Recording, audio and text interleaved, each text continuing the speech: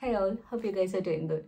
In this video, we're gonna talk about saving your money in UK and spending it wisely. Because my mom used to say, earning money is not a talent. You can get it from anywhere. You can even ask someone for money. You can even borrow money. But spending the money that you have earned is a talent that make one rich and smart. Or in my mother tongue, we used to say, പൈസ ഉണ്ടാക്കാൻ മാത്രം അറിഞ്ഞിരുന്നാൽ പോരാ, അതെങ്ങനെ ചെലവാക്കണം എന്നും കൂടെ അറിഞ്ഞിരിക്കണം. So this video is not just for students but for anyone living in UK. This includes saving tips, discounted shops, travel cost cuttings, shopping on budget and a lot more where you can incredibly buy it for all for less money. Or if you're a student in UK or a newbie to UK, I recommend you to watch this video completely so that you get a lot of ways to save money. What are we waiting for? Let's get into it. So if you are new to my channel, I make travel videos, UK budget friendly day trip locations. So if you don't have a car, then definitely check out this public transport day trip videos that I make for less budget. Then cybersecurity course reviews since I myself is a cybersecurity student, and peaceful vlogs since I love shooting and editing. So sounds interesting? Then please subscribe and be a family. Now we are getting serious.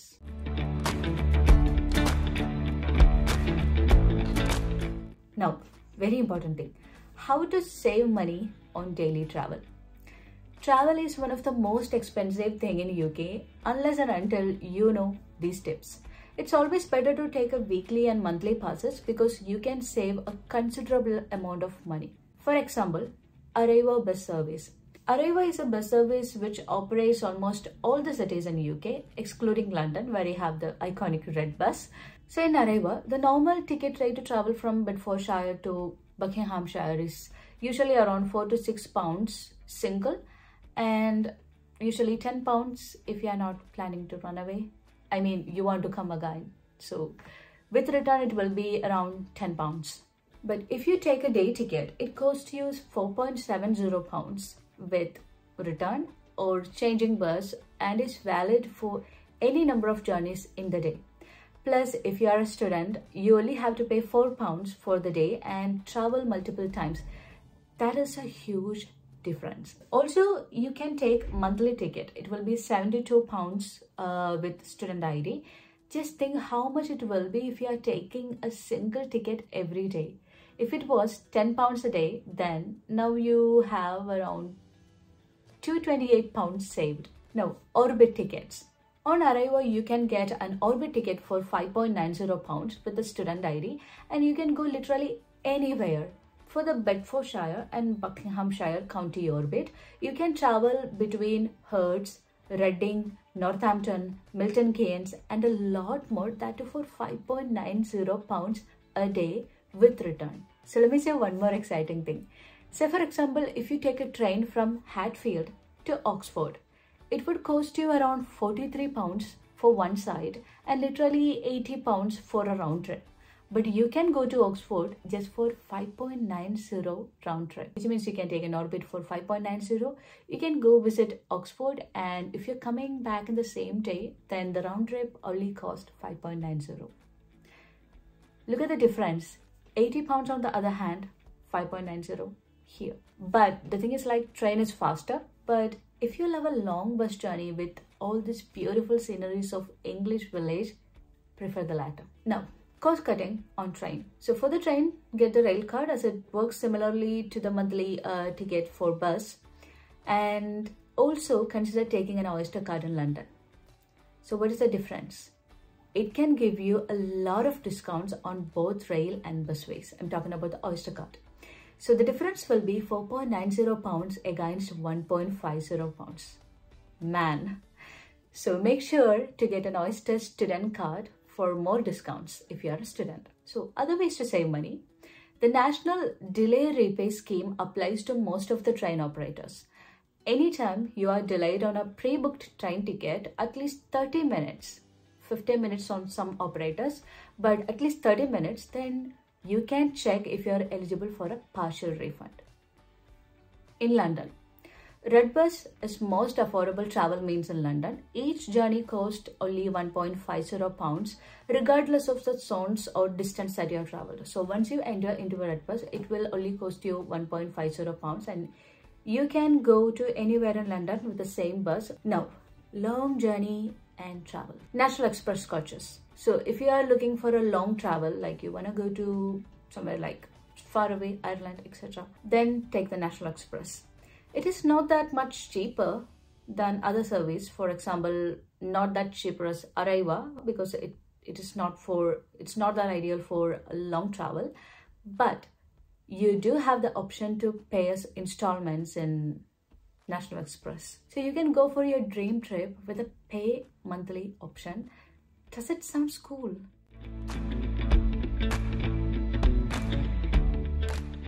Approvedfood.uk. So best before dates. Unlike the used by dates, these are only suggestions that concerning the food quality but not safety. So you can save considerable amount of money by buying from the approved food website.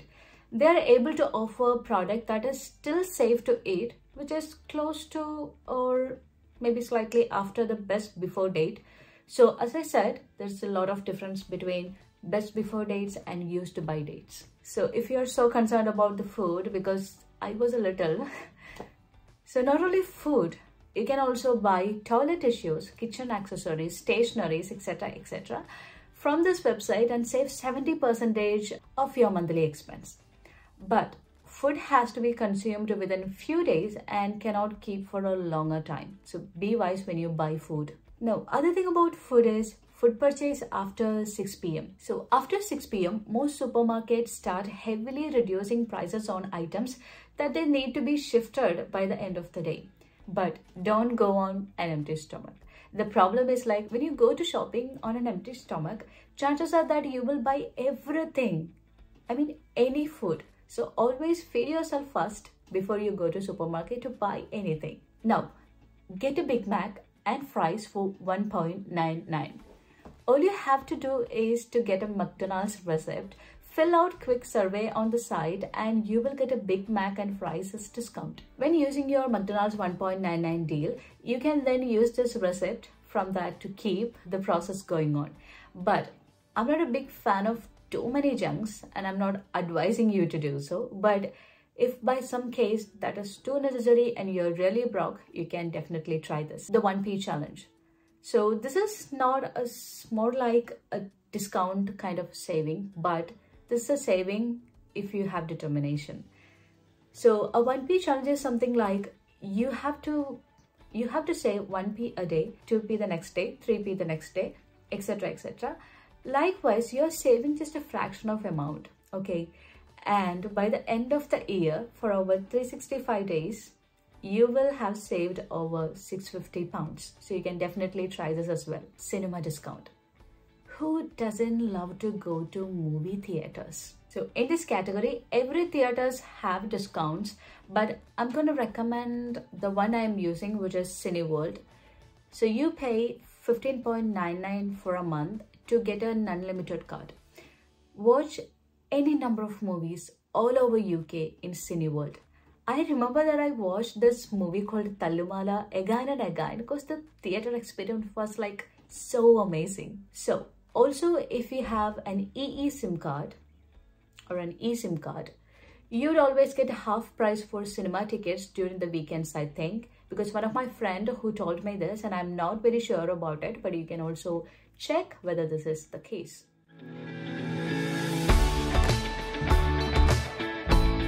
Make a monthly grocery list. Now, why is it so important? Almost everyone in YouTube say the same thing, but I don't want to skip this thing. Why? Making a monthly grocery list is that important. Now, there is one more thing I want to say to all of you, those who are here for work, studies, or anything. Don't compare currency exchange value when you are going to a supermarket. It won't do any good to you rather than making you feel guilty about what all you have bought. Say, for example, when you were in India, you were earning around 30,000 INR per month and you're buying a pack of bread for 30 rupees. Now that you are in UK, you get to earn £1,000 per month and you're paying £1 for a pack of bread. In both cases, you're spending 0.1% of your income, so don't compare anymore. So what is the big deal about making a monthly list? The thing is, If you don't have a monthly list, you will end up buying a lot of products. So only buy what is necessary at the moment. That is very important. Buy what is necessary at the moment. I've been practicing this monthly shopping plan and it drastically reduced my monthly spending. So what you have to do is take a day, make a list of what all you need, write down everything that comes to mind. It may take 2 to 4 days, to be honest, to remember everything. Keep the list in the kitchen and write it down every time you remember something. Now, how to write? Group things together. Put all the dairy products together, veg together, etc. So you can take milk, curd, butter, all from the same place and move to the next session while you visit a supermarket. So this is what my monthly shopping grocery list looks like. And I follow it with 10% buffer, I would say. Sometimes I purchase a 10% more or a 10% less. So it depends which month it is. So definitely for Christmas and New Year, it will be like more things I buy. But I always try to stick to this monthly shopping plan because that is the main point. A lot of deviation is not acceptable. But when you stick on to something and you follow that in particular, then you will be able to have this habit of not buying a lot of things and buy what is necessary. So for that reasons, you can start doing a monthly shopping list and stick on it while you go to supermarket. There may be a lot of free purchases that you have to make, and which is like milk, bread and fruits, etc., which is not definitely a monthly once purchase. You have to repurchase it like 2 or 3 times a month. Whenever you go for shopping, only go and buy what you currently need. Bank, cash, claims. It's not that common in my country that the banks offers a lot of cashbacks and, cash and deposit kind of deal when you're using the bank services for the first time. But unlike in UK, many of the banks, they have this thing when you're signing up to a bank, they give you a lot of offers. I didn't really see anything for Lloyds.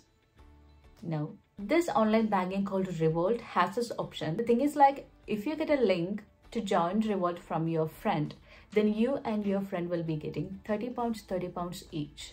And then Cash App.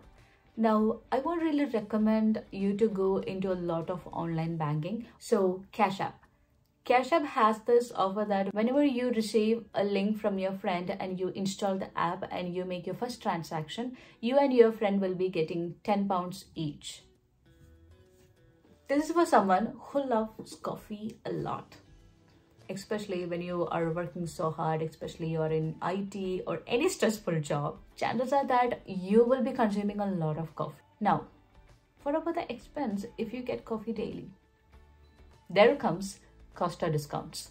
So Costa is something that gives a lot of discounts for their customers if they are using the services frequently. And all you have to do is install their app, and every time you buy a coffee, just tap the QR code on the scanner, and when you buy coffee for 8 continuous days, then you will get a coffee free. That's kind of useful when you're taking coffee like every day. And also, if you're buying coffee for your colleagues, your friends, your family or whoever, always scan this on the cards. Also on their app, they have Friday discounts and, discounts like free cake, free drink, or when you buy a drink, you will get 1 extra kind of a deals that only you get via the application. And also Starbucks has the same features. So the drill is whenever you are a frequent visitor to a particular shop, it's always better to download their app and check for the offers. Now for students exclusively, Unidays. It's a platform where students get a lot of discounts on branded shops like Adidas, Puma, Emporio Armani, etc. You can buy things in a very discounted price. I used to purchase things from Body Shop. So the thing is like, when you purchase something from Body Shop, if you have a Unidays discount, then you will get around 20% off on that purchase. For example, if you want to buy something for £20, then you only have to pay like £16. Now, for all the readers, I myself is a constant, passionate reader. I love reading books. If you're someone who loves reading, then you must consider these options rather than buying books every time from the bookshop. What are the alternatives that we have? Number 1, join the library for free. In UK, libraries are open to everyone and that is for free. I never believed it unless and until I went to a library which is next to my home. I thought they would be definitely asking for a membership fee. So I was okay to give it because I wanted to read a lot of books. But surprisingly, they didn't have any membership fee. And also, if you want to read book in the library, then you don't even need to take a membership at all. Read whatever the books you like, but you cannot borrow it. So in order to borrow some books, it is better you go to a library and take their free membership. So I got all these books from the library. So the thing is like I need to return them after 3 weeks. But if you want to renew further and further, you don't even have to go to the library. You can do it from the app and you can keep it as long as you want. Now, about purchasing furnitures and stuff. So you can save a lot of money from buying used furnitures. So where you get this used furnitures from?